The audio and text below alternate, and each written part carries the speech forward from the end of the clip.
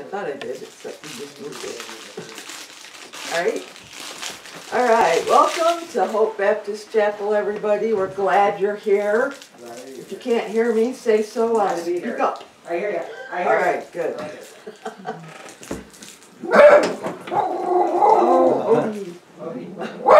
Sorry, ignore the dog. It's the cat next door.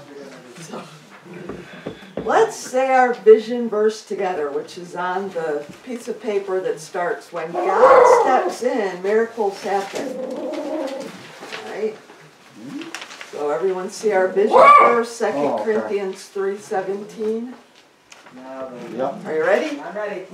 Ready. All right, now the Lord is the Spirit, and where the Spirit of the Lord is, there is liberty. Amen. Amen. And what we want to do is say the Pledge of Allegiance as a prophetic word That's right. over America, that we are indivisible with liberty and justice for all. We want that to be a true statement. So let's pledge allegiance to the flag. We don't really have one, Let's say it to the Christmas. but out of respect, if you want to stand, fine, but we don't have a flag. So, ready? All right. I pledge allegiance to the flag of the United States of America and to the republic for which it stands, one nation, under God, indivisible, with liberty and justice for all. Play ball. All right. And according to 1 Timothy 2:2, we are commanded by God to pray for kings and for all that are in authority, that we may lead a quiet and peaceable life in all godliness and honesty. And because of that, we pray for the president. And right now, the president is Donald Trump. Not for long. Not for long. Till it's ready. So, I will pray for the president.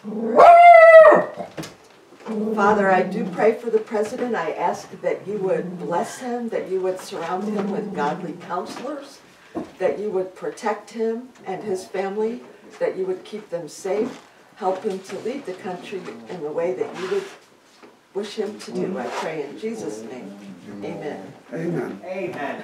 Amen. And we also want to pray that China's involvement in our election be exposed. That's been in the news a lot. And so we want there to be a clear legal winner for the presidency. Chuck Pierce, who's a prophet that David and I follow out of Texas, gave a prophetic word that says we won't know who the president is until January the 18th. But we want to pray that all legal cases right now, there's a lot of lawsuits going on. We want to pray that all legal cases be heard and ruled correctly. We know that God is in charge and we want his ways to be fulfilled. So let's pray for that. Father, I pray right now that China's involvement in our election process be exposed and that a clear legal winner for the presidency be declared. I ask that all legal votes be counted, that all legal cases and irregularities be heard and ruled correctly. I pray this in Jesus' name. Amen. All right. Now, we're going to have